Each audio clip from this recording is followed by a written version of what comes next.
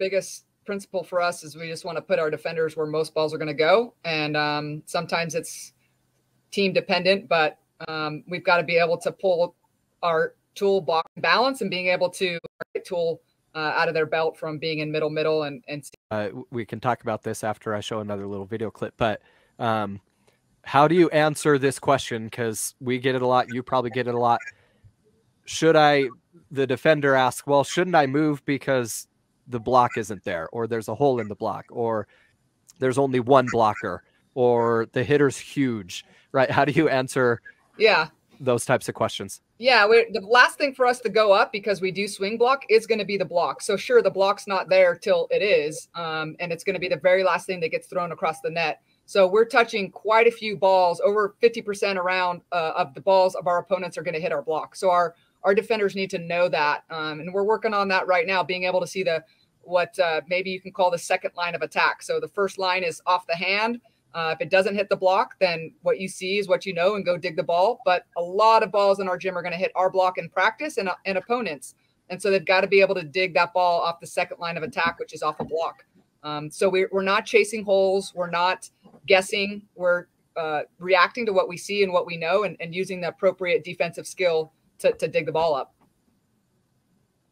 Okay, I'm going to show about a 75-second clip here from GMS Plus. It's with Heather. We spent some time with Heather a couple years ago, and she taught us about her middle back box. And so let's watch this real quick from GMS Plus. From younger defenders that come into our program is a lot of movement, a lot of maybe chasing the ball around. And so we like to give them some visuals and put them in a little bit of a box when they first get here, so they can understand what middle looks like and what 2x2 looks like. And we'd like them just to be stopped and to see the setter and face where the attack's coming from. So we want them to turn and face the hitter, and then we want them to get a good read from there. And so what they see is what they know, and they can go react to what's actually happening instead of making guesses of where they think the ball is going to go or chasing holes. We're not interested in chasing holes or filling in holes. We want our defense to be set up around our swing block. We've got our defenders where most balls go, and then they're going to make good reads from there. They're allowed to make reads and make the best play they can on the ball possible. So we like the box. Our players like it, and they tend to be more calm and stopped throughout their careers when we're able to give them some visuals in practice. So this is my box, and I got this box when I was a freshman, and it really helped me just to stay in one place, stay calm, and just take one step towards whatever hitter I was defending. And I found that giving me a visual really allowed me to learn how to stay put and wait for the ball and then react to it.